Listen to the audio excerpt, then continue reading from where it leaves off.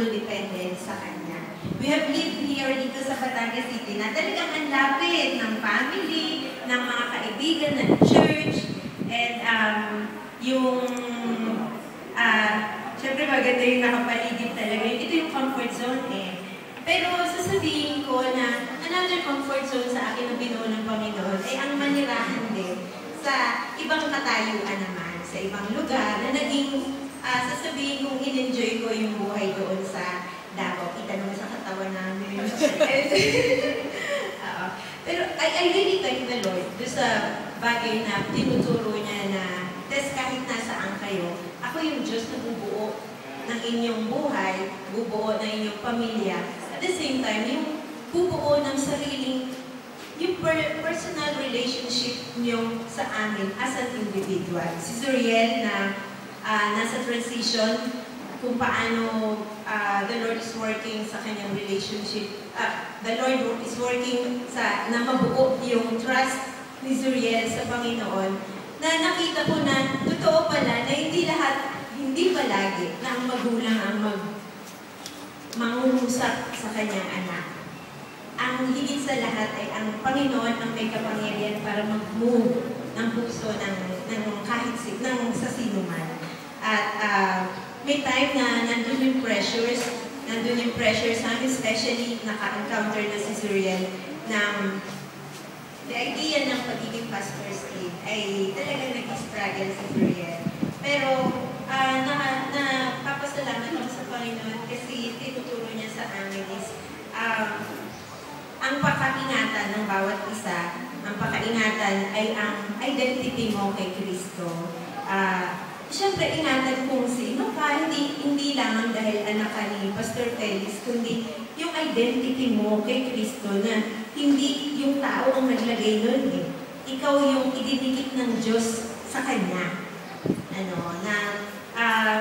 And even sa mga situations, sa mga major transitions kay Zuriel at sa amin, sa mga yung 5 taon na maraming bumibigat yung mga pagsubok na inalaw ng Panginoon sa amin eh. Yung pagiging malayo sa family at pag may felt need na makasama mo yung pamilya mo dito, na nandun yung struggle talaga. Pero pinagpapasalamat ko na hindi kami binigo ng Panginoon na sumama sa amin. Pagdating sa ministry, nagpapasalamat kami kasi si Felix ngayon ay pastorate a 29-year-old church, a Sibab church ito.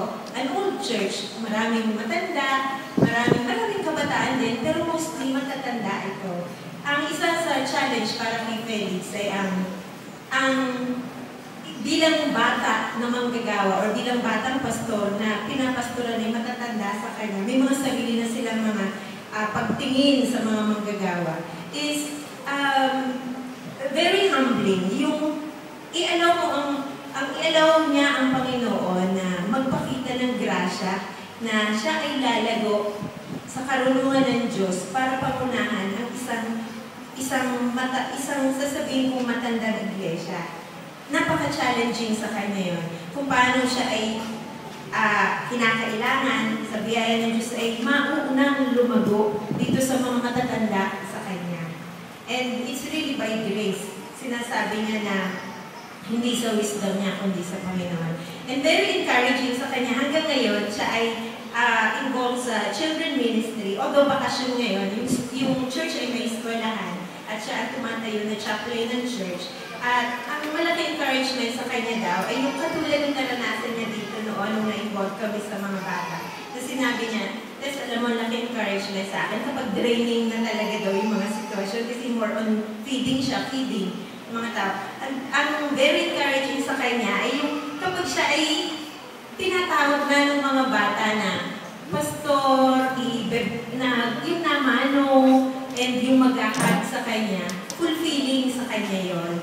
And he thanks the Lord doon sa may paraan ng Diyos para i-encourage siya sa mga sitwasyon na draining na para sa kanya yung mga challenges. And ilan lang ito sa mga updates sa amin. And I thank the Lord na itong mga huling araw din ay tinulungan din niya kami kung paano lumagalit ang aming mga bulsa. Salamat sa Panginoon talaga. Very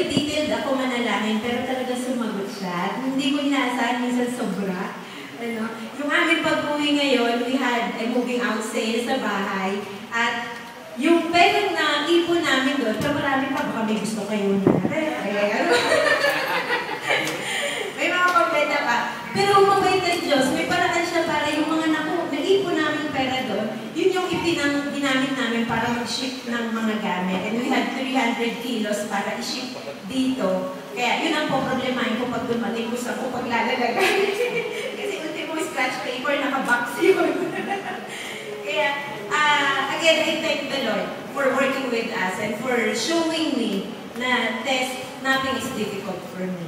And sinabi niya sa akin nung bago pa lang kami doon, ang kinlay ko sa kanya is, Lord, I want to trust you because you are my great God and I want to expect great things from you. And talaga naman, nagpakita siya. Kaya, purihin ang Panginoon. Happy birthday! Yung iba po ay